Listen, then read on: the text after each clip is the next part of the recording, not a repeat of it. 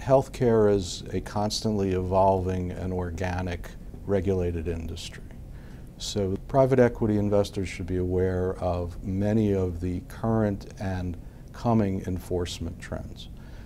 2 years ago, private equity investors sat on the sidelines for several reasons. One, because they were wary of the markets. Two, because they were wary of where the implementation of the ACA was going.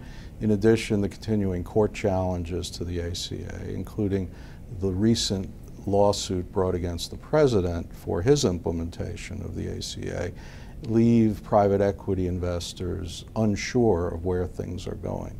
For example, fraud and abuse will be subject to greater and greater scrutiny. It's been around for a very long time, but the government is trying to claw back funds that it has allowed out through the federal programs to these hospital systems in particular, but also to the managed care companies that participate in government programs. In addition, the reimbursement rules are tightening. You've heard a lot perhaps about the 2 midnight rule.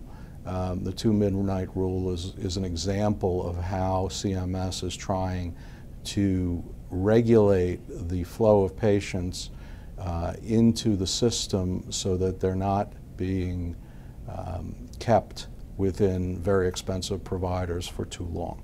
And generally, because of the size of healthcare in the gross domestic product, we're going to be seeing more and more enforcement because, quite frankly, there's a lot of low-hanging fruit.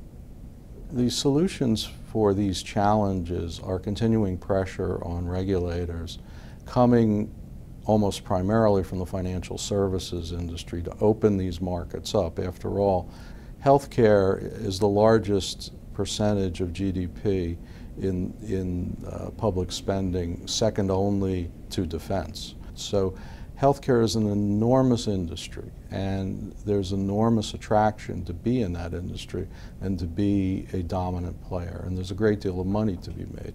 But there is a culture, and a correct culture, of nonprofit medicine which is inhibiting private equity investment, and it's both on the payer and the provider side, but less so on the payer side. Many nonprofit payers have converted to for-profit entities, have been acquired by large national payers.